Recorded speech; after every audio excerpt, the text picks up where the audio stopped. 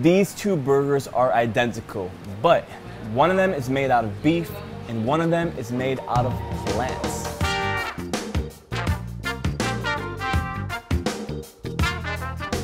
Designed by scientists in the lab. It's basically chickpea, potato starch, coconut oil, beetroot for the color, and the bamboo root for the texture.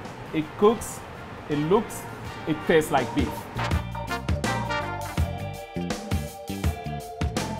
When it's raw, you're able to make a difference, but when you're gonna cook it, it's gonna be slightly harder for you to figure out which one is a plant-based and which one is a real meat.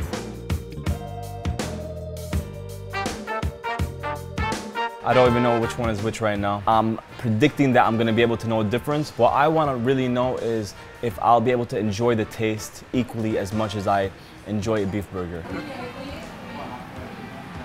That is delicious. That is a beef burger. That's also delicious. This is the beef.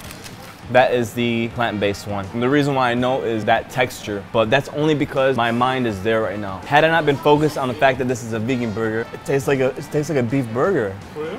Yeah. Everything about this burger is designed to trick your senses into believing that you're eating the real thing. Can you imagine restaurants around the world substituting their beef, their chicken, their fish for products like this that mimic the real thing? It's incredible.